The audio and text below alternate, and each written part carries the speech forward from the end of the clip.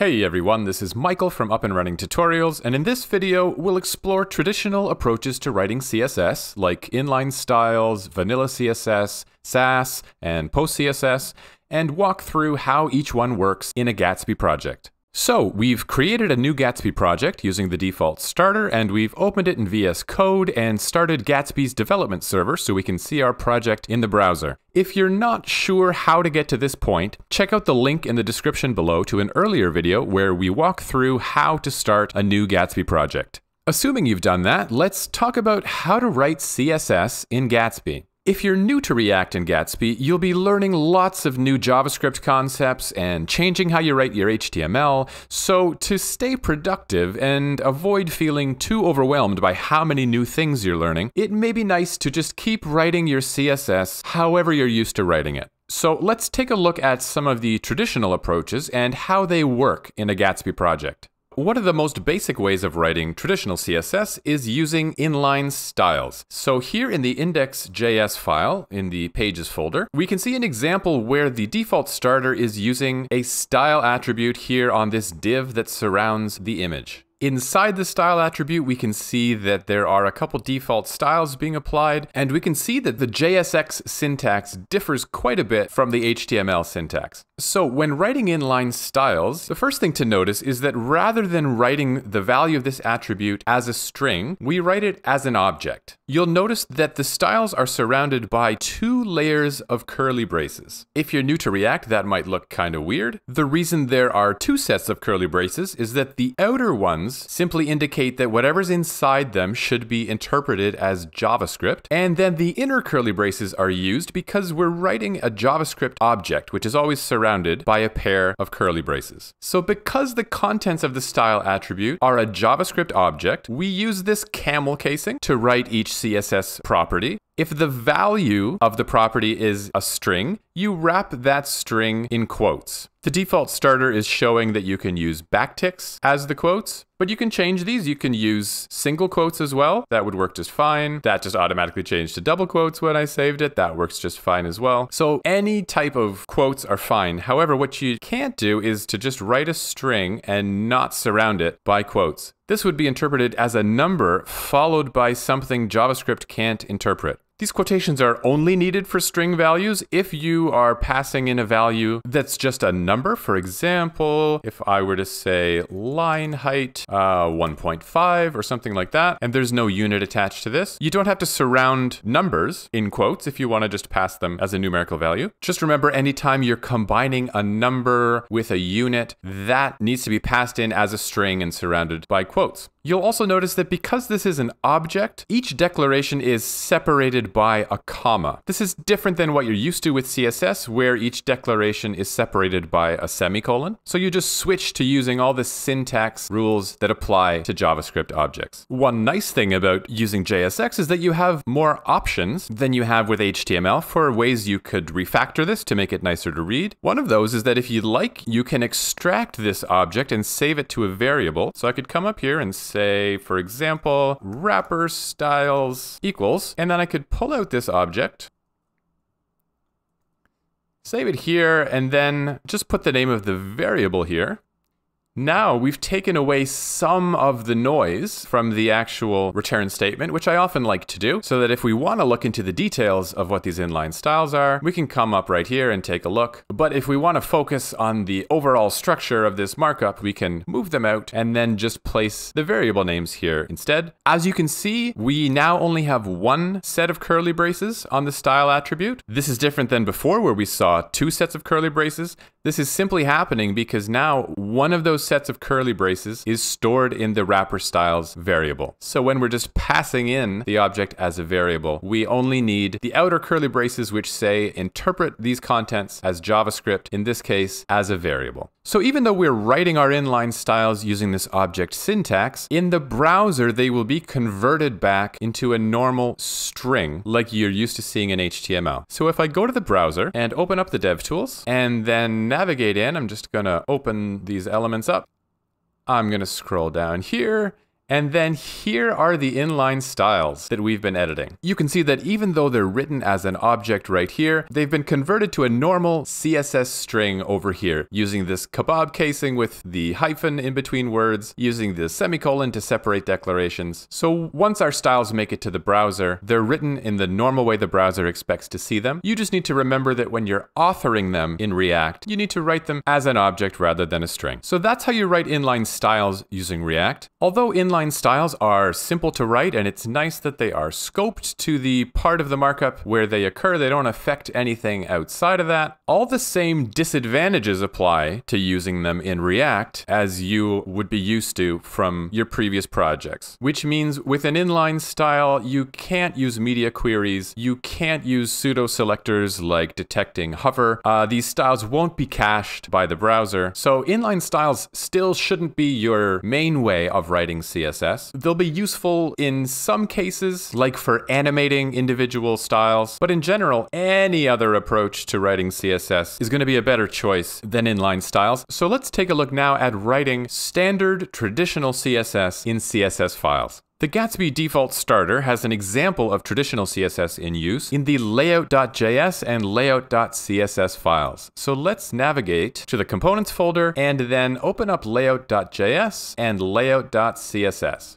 So we can see that the layout.css file contains normal CSS. There's nothing different about how this CSS is written. The syntax is exactly the same. So if you're used to writing CSS in this way, the original traditional way of writing CSS, you can continue to do so. In order to apply these styles, to have the browser load them, you do something a little different in React than you're used to with HTML. Rather than creating a link tag in the head of your HTML document, you instead import the CSS file in whatever component should use those styles. The import statement is simply the word import followed by a space, and then you write the relative path from the file you're in to the CSS file. So in this case, if I open the sidebar, we can see that the layout.css file is in the exact same folder. So it has the same path as the layout.js file we're in. So that's why it starts with this period, which means start from the current folder, and then it just provides the name of the file. And because this is not a JavaScript file, it's important to include this .css extension at the end. When no extension is included, like in this import statement above, React assumes that the extension is .js. That's because most imports will be other JavaScript files. If you're not importing a JavaScript file, it's very important to specify what type of file it is. So just to show you that this is working, let's go over to the layout.css file and let's just change something so that we can confirm that this CSS file is being loaded. If I just write something simple like background color pink on the body and save,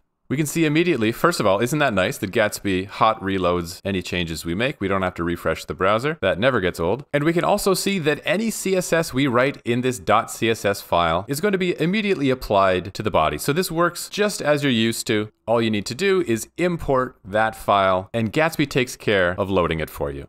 Now, one of the things that's even nicer about writing traditional CSS in Gatsby is that you don't need to write your CSS in one long, giant file. In fact, it's far better not to. One of the ways that Gatsby helps your site to load as quickly as it possibly can is that it inlines all of the styles for the current page in the head of the HTML document. This practice is known as critical CSS, and it dramatically speeds up how quickly your page will load in the browser. So because Gatsby is placing all of your styles in line, there's no longer any advantage to combining all of your styles into one giant file. That was only helpful with traditional websites that needed to wait for your CSS files to download, in which case only having to download one file was faster than having to wait for many files to download. Since there's no longer any waiting or downloading when using Gatsby, you're free to break your CSS up into as many small readable files as you like. And generally, a good way to go about it is to create a CSS file for each component. Gatsby will decide what CSS it should inline in the head of your document based on what components are rendered on the page and if they import any CSS files. Because the index page uses the layout component and this layout component imports this CSS file, Gatsby will therefore inline these CSS declarations in the head of the index page. So let's practice creating our own CSS file just so we can see how this works. this. So if I open up the sidebar here, we see we have a separate header component. So why don't we create a header.css file to go along with it? I'll type header.css, and then again, this is just a normal CSS file. So I'll just create a class, I'll call it title, and then I'll come up with some kind of styling. Why don't I make the font size larger? Let's say font size 6 rem, and save. Okay, so I have a CSS file here, but it's not affecting anything yet because I haven't imported this CSS file into any of my components. So if I go over to header.js and import our new CSS file, import, and then I'm going to say from the current folder, import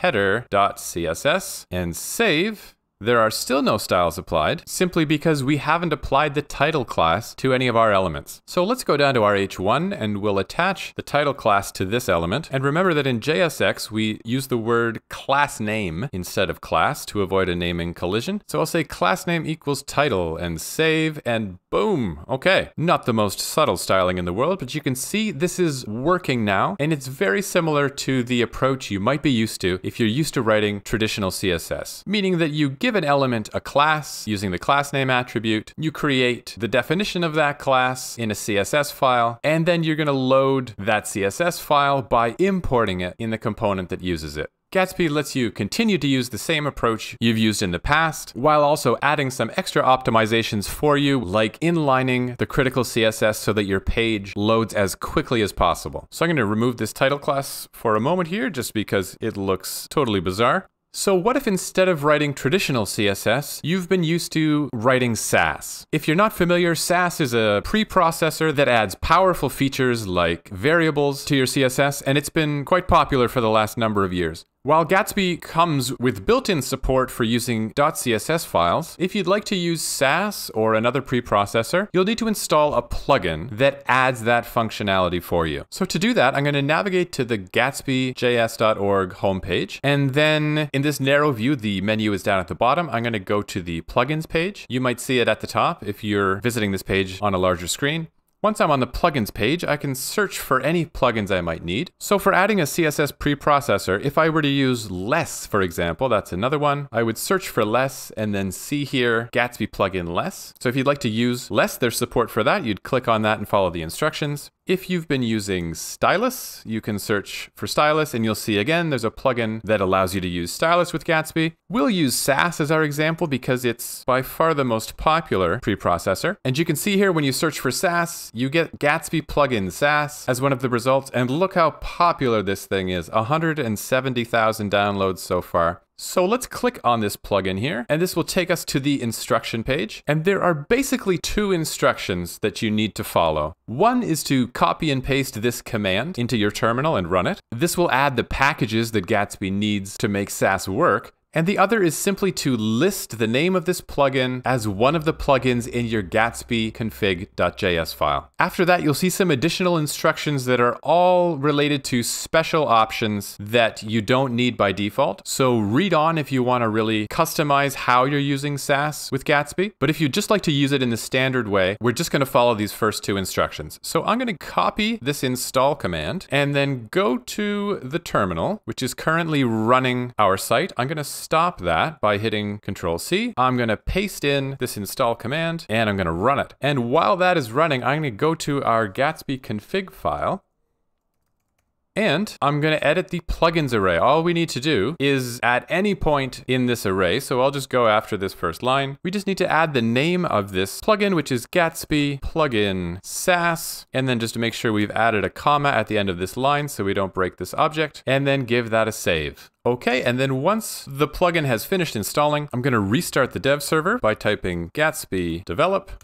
And once the dev server has finished starting up, I'm going to take another look in the browser at our site to make sure it's working. And there we go, our dev server is back up. And now our project should have support for Sass. So to test that, let's open our sidebar here. And then what I'm going to do is duplicate our header.css file and then rename the copy header.scss. So we're now writing Sass, and just to test that this is being read as a Sass file and not as a CSS file, let's add something here that wouldn't work in normal CSS, like nesting. So I'll target any anchor that's inside the element with the title class and say that it should have a background color of something really pretty, like plain orange. And I'm going to give this a save.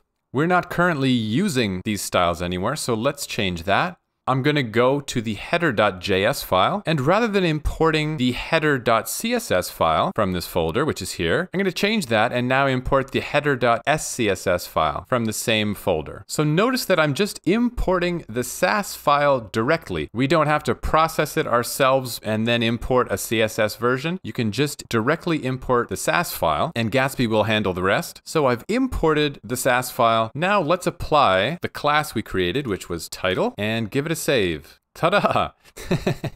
So beautiful. Okay, I'm going to close the sidebar and go back to header.scss so we can take a look at what's happening here. We've applied our title to the H1 element, and it has successfully bumped up the font size to 6 rem. And then there's a link inside that H1, and it has given it a background color of orange. This confirms that Sass is actually working because we've nested this declaration inside of this one, which would not work in vanilla CSS. Let's say you prefer, when writing Sass, to use .sass files, the other syntax for Sass. I'm going to take this file and duplicate it, and then I'm going to rename the duplicate header.sass instead of scss. Okay, at this point we need to change the syntax. It has no curly braces, so we're just basically going to remove those. It also has no semicolons. Okay, so here is our sass syntax file. Let's go to header.js, and instead of loading the SCSS file, let's load the SASS file. Again, we're just loading the Sass file directly. We're not processing it or compiling it beforehand. If I save it, nothing should change. And there we go. So if you like to use Sass or another preprocessor, this is how you go about it. So besides vanilla CSS and Sass or other preprocessors, the other main way of writing traditional CSS involves using PostCSS, which is another way to automatically add a lot of features to the CSS you're writing that aren't traditionally supported. By default, Gatsby automatically uses 2 PostCSS plugins to help your CSS. It uses the Autoprefixer plugin to add some prefixes to your declarations that might be needed in some of the oldest browsers you're supporting. And it also automatically uses the Flexbugs PostCSS plugin to rewrite some of your Flexbox styles in a way that will be less likely to break in certain cases. If you'd like to add even more PostCSS plugins to your project because you're used to using them or you'd like to try them out, you can absolutely do that. You follow the same basic approach as we did for adding Sass support, meaning that we're going to go to the Gatsby Plugins page. I'm going to go back here, and here we are in the plugins directory. And instead of searching for Sass, I'm going to search for PostCSS. And you'll see the very first plugin that comes up is Gatsby Plugin-postcss. This is the one you want generally rather than this one below it. So we go to the PostCSS plugin, and we can see it has very similar instructions. Copy this command and run it in your project's directory. Add the name of the plugin to your Gatsby config file, and from there you can load specific PostCSS plugins in one of 2 ways. You can either do it in your Gatsby config file by copying this approach right here and listing your PostCSS plugins in this array, or you can place a postcss.config.js file in the root of your project and then list your plugins like this. Either way works, so if you have PostCSS plugins you'd like to use, just follow these instructions to implement them in your project. We won't actually run through this example ourselves because it works very similar to how we got Sass up and running. So that's how you can continue to use traditional CSS approaches. They all still work with Gatsby and will allow you to keep writing CSS the way you're used to while you focus on learning Gatsby and building your React skills. With all of these traditional CSS solutions, you'll need to continue to watch out for the same issues you've likely encountered on your earlier projects. These issues include naming conflicts and issues with specificity where some declarations are overriding other ones, and also issues where eventually it becomes difficult to know whether it's safe to delete some of the CSS you've written because you're not sure how many parts of your project might be relying on those styles.